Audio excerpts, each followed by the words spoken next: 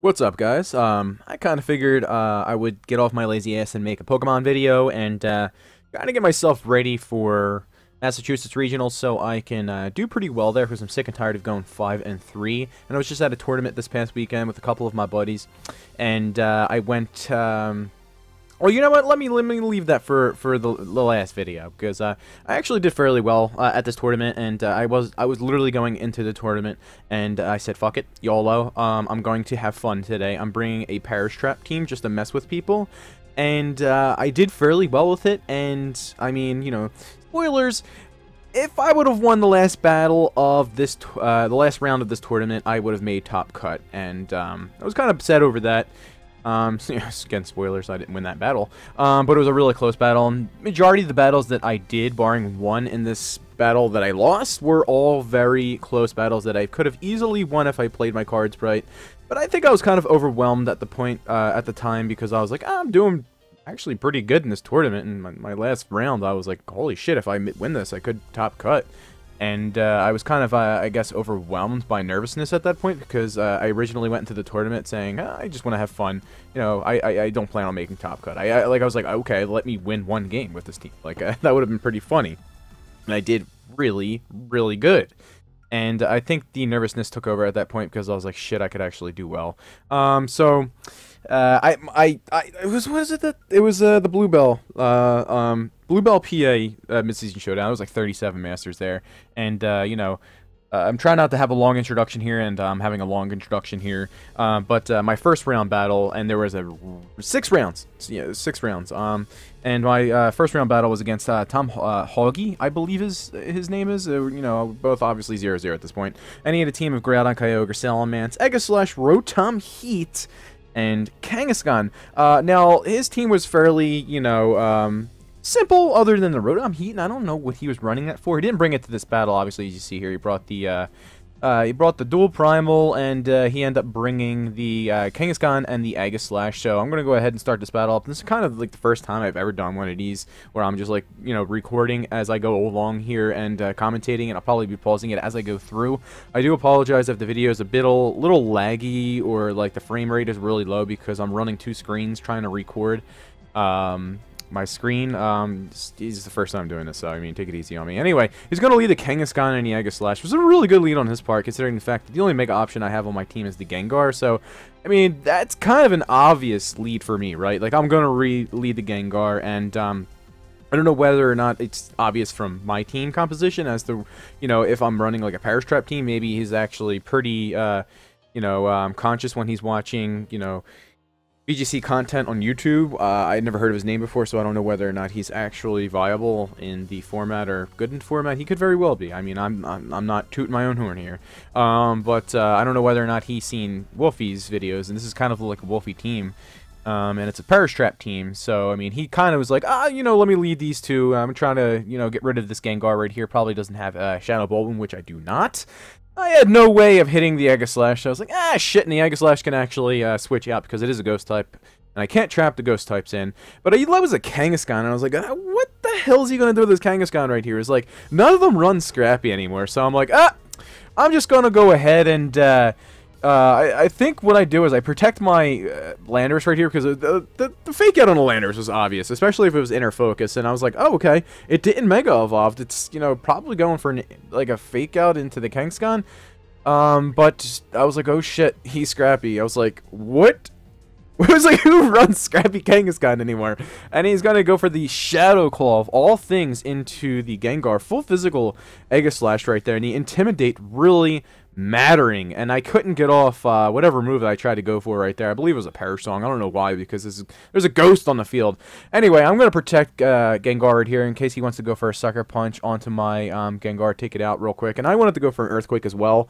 I do show that I am not Bandit or Choiced. And I go ahead and go for an Earthquake.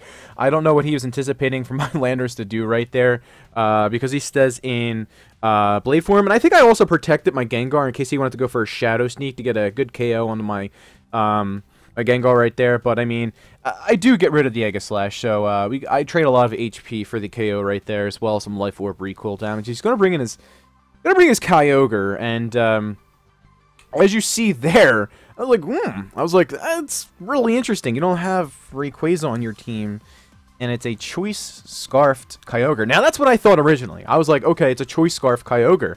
So let me bring in my Groudon right here, because he's most likely going to go for a Water-type attack. Origin Pulse, Water Spout. Try to go for the easy KO on both my Gengar and my Landorus, because I'll outspeed both of them with the Choice Scarf. And I'm going to go ahead and get my Sun up right here and block out any type of Water-type move. A good move on his part would have been going for an Ice Beam to my Landorus. That's why I protected that also. And he's not going to do that. He's going to go for an Origin Pulse, and he's going to go for a Power Punch into my Landorus, trying to get back to +1 with his Kangaskhan. So I kind of get fancy right here, and I don't know what I was doing, honestly.